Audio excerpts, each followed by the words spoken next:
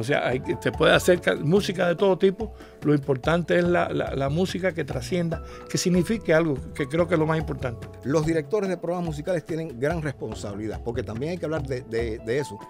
Vamos a claro, también tienen que tener gran responsabilidad y tienen que saber que el producto de lo que ellos están haciendo, poniendo al aire en antena, pues sí repercute en esos públicos y que definitivamente, mire, música, pintura, las artes en general, también desde ahí también se hace política.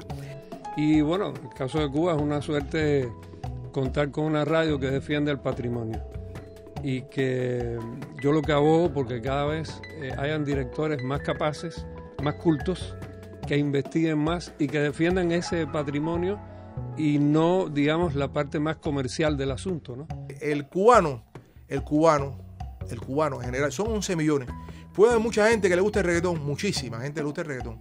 Pero el cubano oye su música cubana. Incluso estábamos hablando el otro día, yo estaba haciendo un balance para un programa ahí de televisión y me di cuenta que la rumba y la conga son cosas que cuando entra en un tema musical lo levantan así, inmensamente. Y la gente accede mucho más a esos temas musicales.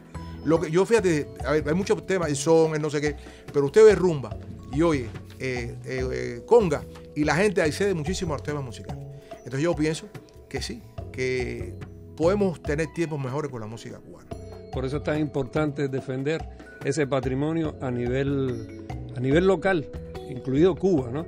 Que no estamos exentos de las influencias foráneas, que algunas veces son buenas, no podemos alejarnos de las corrientes internacionales, pero no tampoco tomar lo que es pseudocultura de ese contexto que nos llega a nosotros por diversas vías. Y eso pasa en el programa. Nosotros defendemos ese patrimonio yendo a la raíz, justamente, y no a lo que imponen los patrones comerciales de las transnacionales del disco y del espectáculo, que ya sabemos cómo esas cosas manipulan la cultura y tratan de borrar la identidad de los pueblos.